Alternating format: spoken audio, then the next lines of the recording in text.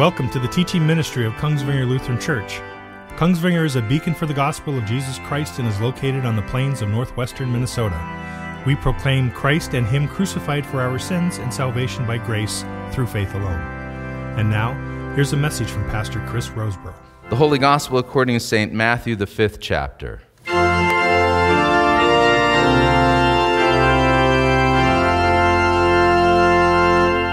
Jesus said, "For I tell you, unless your righteousness exceeds that of the scribes and the Pharisees, you will never enter the kingdom of heaven.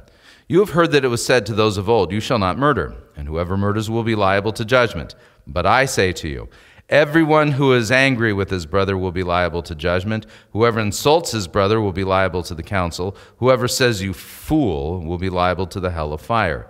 So if you are offering your gift at the altar and there remember that your brother has something against you, leave your gift there before the altar and go. First, be reconciled to your brother and then come and offer your gift. Come to terms quickly with your accuser while you are going with him to court, lest the accuser hand you over to the judge and the judge to the guard and you be put in prison. Truly I say to you, you will never get out until you have paid the last penny." This is the gospel of the Lord. In the name of Jesus. All right, I like myself a good puzzle. Do you like puzzles? Now, I'm not talking about those jigsaw thingies. My wife does those, and I have no idea how she has the patience to do it. In fact, Dwayne Clevin once gifted her with a crazy puzzle, which she promptly finished and then sent off a photo and went, I did that, okay? I'm not talking about those kind of puzzles. I'm talking about puzzles where you have to kind of actually think it through and solve a problem, right? When I was a kid growing up, actually it was after I was a kid. So after I was done being a kid, when I was in my 20s, there was a game that came out called Myst. Are you guys familiar with the game Myst? It was a fantastic game. In fact, they just recently released the sequel to Myst called Riven, and I went and purchased it in VR on my Oculus, my MetaQuest 3, and oh, it's fantastic. And here's the thing, all right? Puzzle solving is all what that game is about. You're not about shooting anybody or anything like this. You have to like explore, find things, put clues together, and solve the problem so that the storyline progresses. But back in the day when I would run across a game that had a pretty tough puzzle, you know what I would do? I would just cheese out. I'd just go, let me just Google this real quick. Give me a walkthrough for this game. And then I would be able to solve it in a few hours, right? And not a good thing. If you think about the Indiana Jones movies, one of the things that makes them so entertaining is the fact that there's these puzzles that have to be solved by Indiana Jones. And of course, he's the guy who always was able to solve the puzzles. I think of like The Last Crusade, in the last scene when they're finally this close to getting to the Holy Grail, but they've got to go through this tunnel, and all these guys are going through the tunnel and their heads get cut off. And the puzzle clue is this: only the penitent will pass, right? And of course, Indiana Jones figures it out. The penitent is the one who's on his knees, so he goes through the tunnel on his knees, and this buzzsaw goes right over his head, and he's able to stop the mechanism, solve the puzzle, and move on. Here's the thing. Did you guys notice just how law-heavy our texts are today? Old Testament text, law. Gospel text, law. Okay, where's the gospel? Funny enough, it's in our epistle text, but we'll talk about this. But this then gets to the conundrum, and that is that when we approach God's word and we hear God's law, we think we know how to solve the puzzle. Let me give you the puzzle in the words of Christ, if you would. Jesus tells us in our gospel text today, "I tell you, unless your righteousness exceeds that of the scribes and the Pharisees, you will never enter the kingdom of heaven." That sounds pretty exclusive, doesn't it? Unless your righteousness exceeds that of the scribes and Pharisees, you will never enter the kingdom of heaven. I think about the people hearing this when Jesus said these words. They would have kind of looked shocked like this because, a Pharisee is like the kind of guy you'd want your daughter to marry because he was a good guy, right? But Jesus says, unless your righteousness exceeds that of the scribes and the Pharisees, you'll never enter the kingdom of heaven. And so we sit there and go, this is a puzzle that we need to solve. All right? And what does our training in this earth tell us? Keep in mind that God keeps order on our planet, in our nation, in our state, and in our cities through the law. First use of the law is the civil use of the law. And it goes something like this: do good, obey the laws, and you get to enjoy particular freedoms and joys and stuff like this. Break the law, and you're going to be punished. Right? Don't believe me? Try speeding through town at 70 miles an hour on Gateway and see how long it takes for Matt to catch up with you, right? Okay? And when that happens, you're going to have penalties to pay. And you'll think this goes all the way back to our training as children, right? From the time you were tall enough to actually do chores, you know what your mom and dad made you do? Chores. Okay? The first couple of years of life are pretty simple because nobody expects you to do nothing. But then all of a sudden you hit a particular maturity level and mom starts saying things, I want you to clean up your room. Well, I've never had to clean up my room before. Why should I have to start doing it now? Well, the reason why you find out really quickly is because there's this thing called a paddle. Okay? And the paddle, it hits your bottom if you don't do what mom says. And so there's punishments. Do good, mom praises you. Do bad, dad punishes you.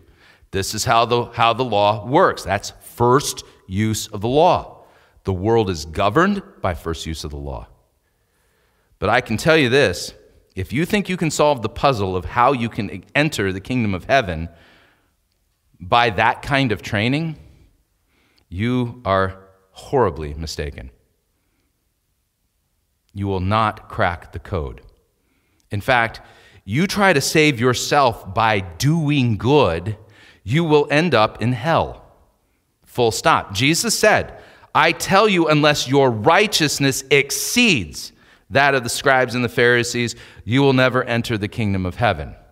Which then leads to the second use of God's law. Second use of God's law is to show us that we are sinners in need of a Savior. Okay? Don't believe me? Let's just walk through the Ten Commandments here. We happen to have a handy-dandy copy of the Ten Commandments right here in our hymnal. It's on page 321. First commandment, you shall have no other gods. You sit there and go, well, I've never worshiped a false god. Hold on a second there, buddy. We should fear, love, and trust in God above all things. Okay. Well, good news is there's still 9 to go. Okay, maybe, just maybe, we can pull out a little righteousness here. And I would note, what are the things that we fear, love, and trust in? Money, power, entertainment, sex, drugs. You get the idea. And so many people, they put their trust in these things. You don't believe me? Just watch a few minutes of television and it becomes very clear that's exactly what people are doing. And here's the thing, you have done the same. Second commandment, you shall not misuse the name of the Lord your God. Here's what Luther says it means. We should fear and love God so we do not curse, swear. Any of you done that? Some of you have been in the Navy, so I'm not even going to ask. Right? Curse, swear, use satanic arts, lie or deceive by God's name, but call upon it in every trouble, pray, praise, and give thanks. How many times has trouble shown up at your door and the last thing that you're thinking about doing is praying and asking God to help you through? You've broken that commandment horrifically. Or I would note, some of you here, like myself, we've come out of some pretty sus churches that taught some cap theology, right? And as a result of that, we were guilty of misusing God's name horrifically, worshiping God falsely, and worse, teaching others false doctrine in the name of God. Well, that means we haven't kept this commandment. So, so far, I'm batting 1,000. How about you guys? Third commandment, remember the Sabbath day by keeping it holy. What does this mean? We should fear and love God so we do not despise preaching and His word, but hold it sacred, gladly hear and learn it. I got to admit, the only reason I'm at church today is because I have a job, right? Before I was a pastor, there were certain Sundays I would wake up and go, you know, the weather is so beautiful. And the drive to church is so long. And, if we just don't go to church today, I could probably get in a round of golf and be able to watch the football game when it starts at 4. I think I don't feel like going to church today, kind of thing. None of you have ever done that, I'm sure. But you can see what's going on here. Again, I'm still batting 1,000. 4th commandment. Honor your father and mother. Oh, well, I've never talked. No, wait, I have talked back to my parents. Oh, it gets worse, though. For those of us who are adults, Luther says we should fear and love God so we do not despise or anger our parents or other authorities, but honor them, serve and obey them, love and cherish them. Would other authorities include Joe Biden? Have you noticed that after the debate, not a lot of people are saying kind things about him? And the things that they are saying about him go beyond whatever it is that ails him. Well, I guess I've blown that one too. 5th commandment, you shall not murder. Yes! Okay, there's one. I don't know any murderers here in the congregation. Do any of you guys murdered anybody? Hold on a second here. This is where our gospel text might come into play. Jesus, after reviewing the tape, Jesus said, you may have heard it said, you shall not murder, but I say to you that everyone who is angry with his brother will be liable to judgment. Whoever insults his brother will be liable to the council. Whoever says you fool will be liable to the hell of fire. I don't feel comfortable in here anymore. I just realized I'm in a room full of murderers. And bad news, your pastor's one too. Next one, we should all be able to breathe easy on this. You shall not commit adultery. Yes, we got this one. But do we though? Jesus says if you look at a woman with lustful intent in your heart, you've already committed adultery with her. I guess I've done that one too. And by the way, this works for women as well. Just Brad Pitt, adultery. Got it? You just have to think about it, okay? Okay, you shall not steal. What does this mean? We should fear and love God so we do not take our neighbor's money or possessions or get them in any dishonest way, but help him to improve and protect his possessions and his income. Wait, what? It's not enough that I haven't taken stuff from people. I have to actually help people protect the stuff that they've got? Oh, and by the way, every single time you've punched in on the clock at work and you've taken a really long coffee break. Back in the days, they would take smoke breaks. We're not allowed to do that anymore, right? And you've done kind of a schlocky job, or maybe you're on the clock and you're, texting and stuff like that. You're stealing every single time you do that. Every single time.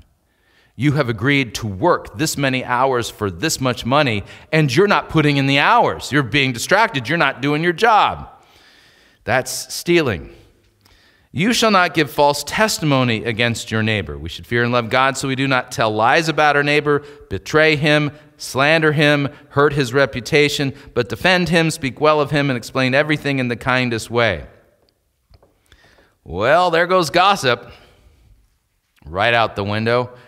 And who of us can say that we've never engaged in such activity? I'm still batting 1,000. How about you guys? You shall not covet your neighbor's house. Oh, forget it. I've broken that one too. The grass is always greener on the other side, I would say, and filled with less weeds, right? So, yeah, I've coveted my neighbor's house. How about the 10th one? Here we have a real shot at it. You shall not covet your neighbor's wife. Oh, forget it. His manservant, maidservant, his ox, or his donkey, or anything that belongs to your neighbor. Who needs the 10 Commandments anyway? Are you guys feeling righteous right now? I'm not. So how are we going to solve the problem? Because here's the thing. Luther, at the close of the commandments, has some really strong words that he bases on Scripture. Listen to what he says. Okay, so what does God say about all these commandments, Luther asks. He says, I, the Lord your God, am a jealous God, punishing the children for the sin of the fathers to the third and fourth generation of those who hate me, but showing love to 1,000 generations of those who love me and keep my commandments. What does this mean? God threatens to punish all who break these commandments. Therefore, we should fear his wrath and not do anything against him. But he promises grace and every blessing to all who keep these commandments. Therefore, we should also love and trust in him and gladly do what he commands. Well, clearly, I'm not doing that. Neither are you. And based on what Luther says in the Small Catechism, based on Scripture, what should we expect from God at this point for all of us? Wrath, punishment. It's what you and I have earned and deserved. Jesus says, unless your righteousness exceeds that of the scribes and the Pharisees, you will never enter the kingdom of heaven. I'm beginning to think that we can't solve the puzzle with the law. I'm beginning to think that the law cannot save me, and that not a single person on planet Earth is going to be declared righteous by Jesus on the last day because they just got their act together. So how does one solve the problem? I would note, the puzzle is solved by reading the rest of Scripture and believing what it says, even if your experience and your feelings are saying, there ain't no way that's the solution to the problem. You trust the Word of God. The Apostle Paul, if you remember him before he was the Apostle Paul, he was Saul of Tarsus, and he was a Pharisee of the Pharisee. He liked to brag. I would note, Paul tried salvation via the Pharisaical route. And just as Jesus said, his righteousness didn't meet the standard. Paul writes in Philippians 3, if anyone thinks that he has confidence, reason to put confidence in the flesh, I myself have more reasons. I was circumcised on the 8th day of the people of Israel, of the tribe of Benjamin, a Hebrew of the Hebrews, as to the law, a Pharisee, as to zeal, a persecutor of the church, as to righteousness under the law, blameless. But can the law save you? Was the law given to save you? If a law had been given by which righteousness could be attained, then we would be saved by the law, Paul writes in Galatians. He says, whatever gain I had, I counted as a loss. It didn't exceed the necessary righteousness that was necessary to save him. Whatever was my gain, I count it as a loss for the sake of Christ. Indeed, I count everything as a loss because of the surpassing worth of knowing Christ Jesus my Lord. And it's for his sake that I have suffered the loss of all things, and I count all of my works as a Pharisee as rubbish, in order that I might gain Christ and be found in him, and listen to the words, not having a righteousness of my own that comes from the law,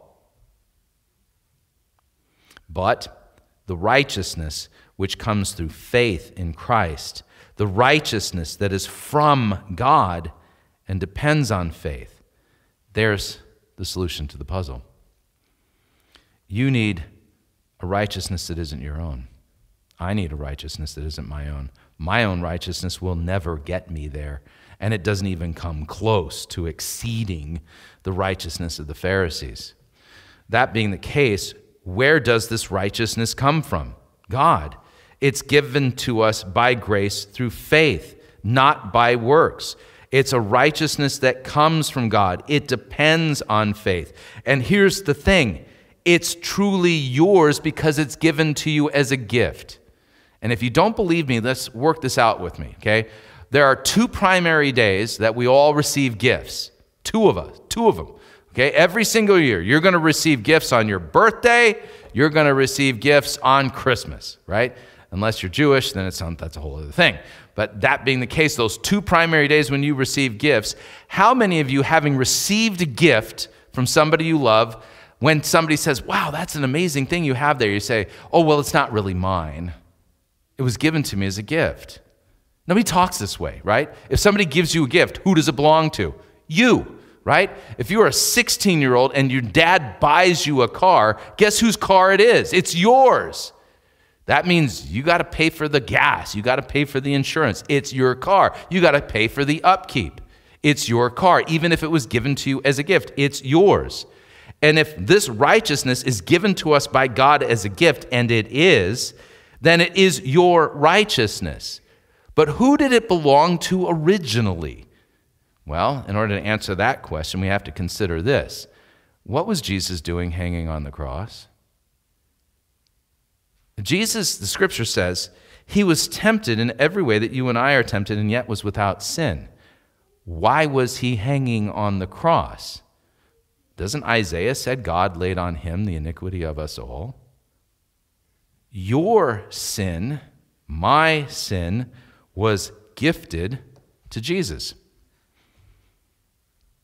And when Jesus was gifted with your sin and my sin, he bore our sins in his body, and he went to the cross and he bled and died as the sinner. Your iniquity becomes his iniquity. Your sin was his sin. He bled and died for your sins. God's wrath was truly, satisfied by the suffering of Christ on the cross in your place and mine. But he committed no sin. He was gifted yours. So when we are brought to faith in Christ through the means of grace, God then gifts us with Christ's righteousness. His sinless, spotless life is imputed to you, and therefore your righteousness exceeds that of the scribes and Pharisees, because the righteousness given to you was originally Christ's. And his righteousness exceeds that of any man who's ever lived on this earth. In fact, it exceeds it so much, it's perfect. And that being the case, God sees you clothed in the gifted righteousness of Christ, given to you by God's grace. Then it depends on faith. Can you see it? No. Can't see it. Is it there? Absolutely. How do we know? The scriptures say so. You mean you're going to trust these words in this book, that this is how you are saved? You're not even going to try to save yourself by your works? Nope, I'm not going to do that. And now here's where third use of the law comes into play. You want to get yourself in trouble, and I know a few things about getting in trouble by saying things. That's what happens to me. Sometimes I pick the fight. Other times the fight comes to me. But the third use of the law, what is the third use of the law? Third use of the law shows us what a good work is. But here's the thing. If I've been gifted with Christ's righteousness, I still have a sinful nature. So do you. What does your sinful nature like to do? Sin. That's why it's called a sinful nature, right? It still likes to sin. It's the old Adam still in us. And being a Christian really is for the birds. It's kind of hard because every single day I wake up with two conflicting wills. The new person that I am in Christ desires to do good and to serve my neighbor. My old sinful Adam, no. My old sinful Adam cares about one person and one person only, and that's himself. And he's going to do everything to satisfy himself. And so now the conflict begins, because every single day I have to wake up, and my day begins with repentance and asking God to give me the strength to do the good that he would have me do and to obey his commands. My sinful nature goes, I don't want to do that. So I have to do all of my good works with my old Adam hanging around my neck, trying to drag me down into something else. Here's the thing. I'm describing you also. Okay? This isn't rocket surgery. We all suffer this way. So when you hear the gospel and you're not familiar with how the puzzle is solved about righteousness, unless your righteousness exceeds that of the scribes and the Pharisees, and you hear salvation is a gift given by God, it is 100% by grace, through faith, apart from works, people will hear that and say, oh, so you're saying we can go out and sin all we want to, aren't you, huh? You're just using the gospel as an excuse to cover up your wickedness and turn it into a license for you to go out and live recklessly. And you sit there and go, you know, I should go and get some popcorn to watch this movie because you're projecting a lot here. Clearly, you're telling me more about yourself than you are about me. But here's the thing. Paul knows full well that when you preach this gospel, the only gospel there is, that there are people who are going to slanderously accuse you of basically taking God's law and turning it into a license for sin. And I would note that it's not without merit to make the accusation, because here's the thing. Remember, we were talking about solving the puzzle here. There are some people who've solved the puzzle, the conundrum of your righteousness exceeding that of the scribes and Pharisees, by watering down God's law. When I was a Nazarene, I got to tell you, being a Nazarene was tough. It was super hard, and I stunk at it, okay? But I put on a great front. I put a lot of paint on the facade of my self-righteousness. But behind the scenes, I was terrified. Absolutely terrified, because I knew I wasn't living up to it. I one time went to go visit my youth pastor and told him about the problems that I was having with my own sin. And here was his solution. Well, you know, Chris, I know that this is what the law says, but God looks on the heart. And although you're not obeying his law perfectly, don't worry, God knows that your intentions are good and that you really want to. That didn't solve the problem at all. Because I just looked at him and said, if I really wanted to obey, then I would. And the reason why I don't is because I don't. Telling me that God looks on the heart doesn't solve the problem, because the heart is desperately wicked. Other people, they'll say, well, you know, we live in the 21st century, and the people back in the times of the Bible, they were just a little too tightly wound.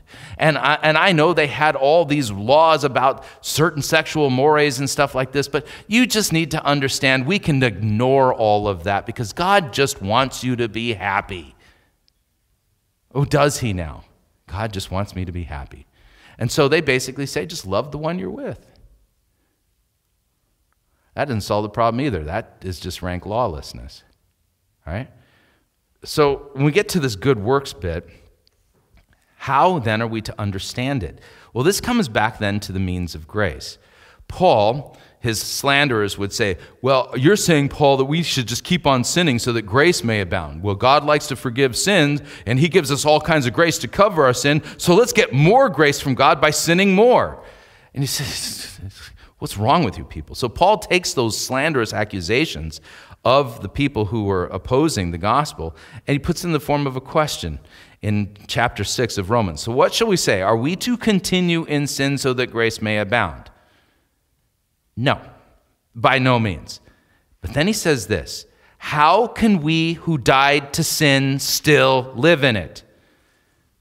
Wait, what? When did I die to sin? Do you not know, Paul then says, that all of us who have been baptized into Christ, Jesus, were baptized into his death? I thought that was just a symbolic thing. That's not what Paul's saying. Paul is literally saying that when you were baptized, God did something to you. And in fact, it's not just a something. He did a bunch of somethings to you. Baptism is efficacious. It's not a mere symbol. It is not something that you do to show the world that you've made a decision for Jesus. It is something that God does to you. And so note here, in dealing with sin and dealing with that third use of the law, do you not know that all of us who have been baptized into Christ, we were baptized into his death? We were buried, therefore, with Jesus by baptism into death, in order that just as Christ was raised from the dead by the glory of God, we too might walk in newness of life. Now, here's the thing. If you believe that baptism is merely a symbol, you are not embracing the weapon that it is. And it is a weapon. Because this is a reality that is only apprehended by faith. Do you believe the words of God or not? You'll note that when you are buffeted by sin and the temptations of the devil, here Paul is saying, you are baptized. You have already died. In fact, that's the point he then makes.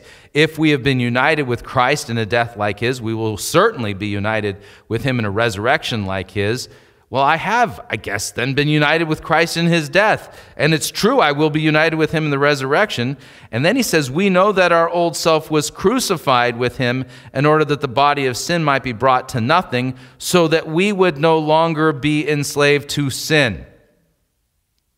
Can I even begin to tell you how many times I've heard people say, I just can't help myself. When it comes to an unbeliever, I said, yeah, that's probably right. That's true. But somebody who confesses Christ and who's been baptized, for them to say, I just can't help myself, you're denying the Scriptures. Scriptures say you are no longer enslaved to sin. What do you mean you can't help yourself? Why are you acting like you are a slave to sin and denying that Christ has freed you from slavery to sin?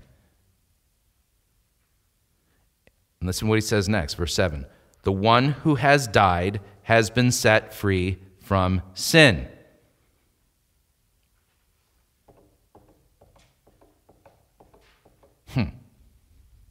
Yesterday, I conducted the funeral for Linda Jean Fetterspiel.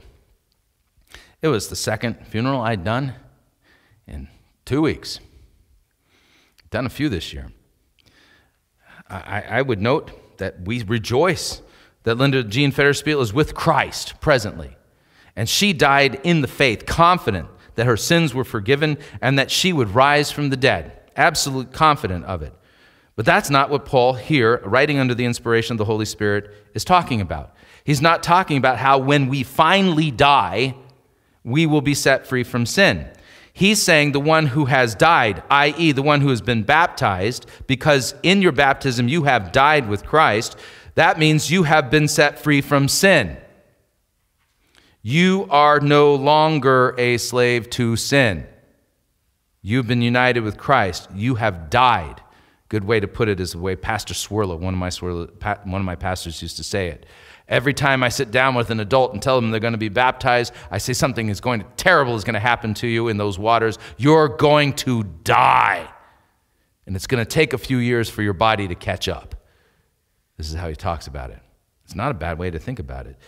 But that being the case, if you've already died and anyone who's died is no longer a slave to sin, then why aren't you embracing this baptismal reality? You're saying that God did something to me in baptism? Yeah, that's what I'm saying. Well, I've never heard it said that way before. When Jesus was baptized, did God do something when Jesus was baptized? Yeah, right? The Father spoke, you are my beloved Son in whom I am well pleased. The Holy Spirit descended and stayed on Christ. God did something in the waters of baptism with Jesus. Why would you think he wouldn't do something with you when the Scripture says he does? You can't see it with your eyes. You can't apprehend it with your knowledge. You have to believe it by faith because the Scripture says it. You have already died, all of you who are baptized. You are no longer a slave to sin, so it's time for you to live like freed people rather than slaves. One who dies has been set free from sin. If we've died with Christ, we believe that we will also live with him. We know that Christ, being raised from the dead, will never die again. Death no longer has dominion over him.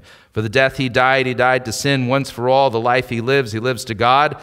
Verse 11, the last verse of our epistle text. So, therefore, because you've been baptized, you must consider yourselves dead to sin and alive to God in Christ Jesus.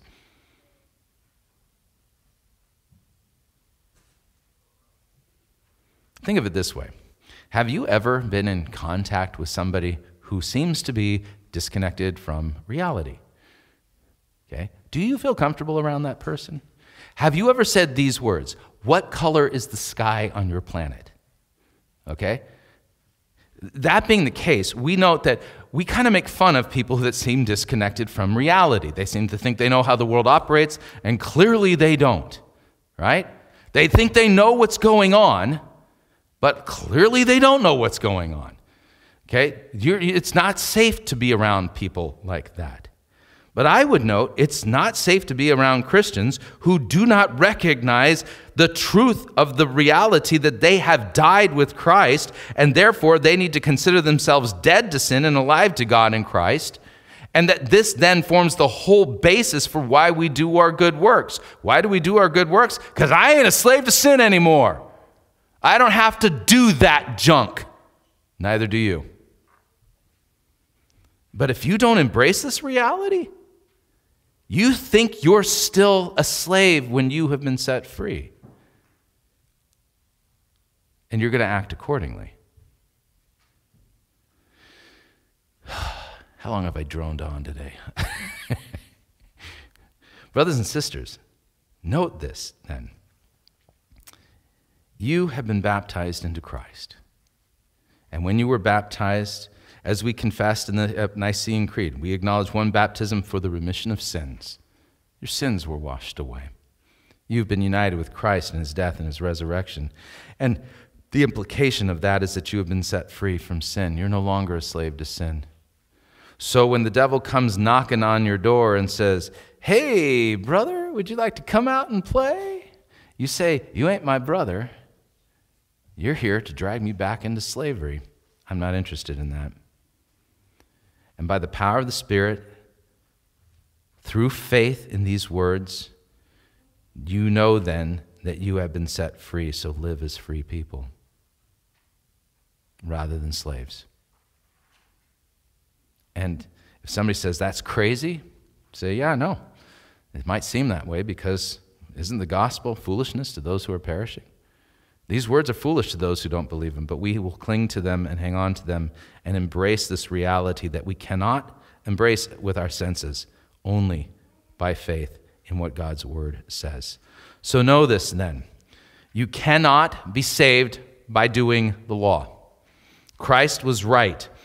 And he was right in saying that unless your righteousness exceeds that of the scribes and the Pharisees, you will never be saved.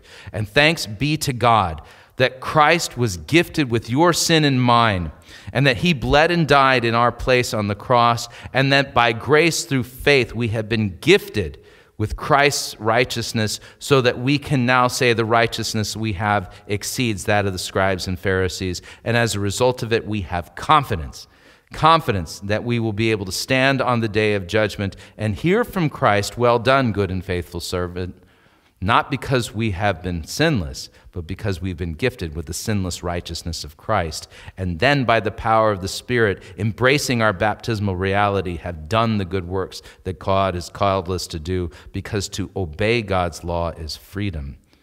To disobey God's law is slavery. In the name of Jesus, amen.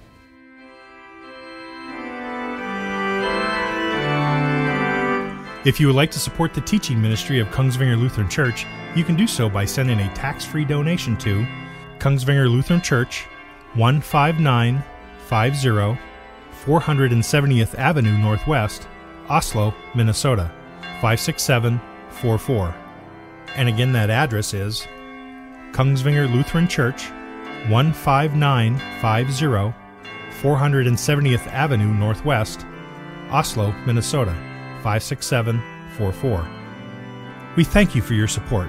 All of our teaching messages may be freely distributed as long as you do not edit or change the content of the message. And again, thank you for listening.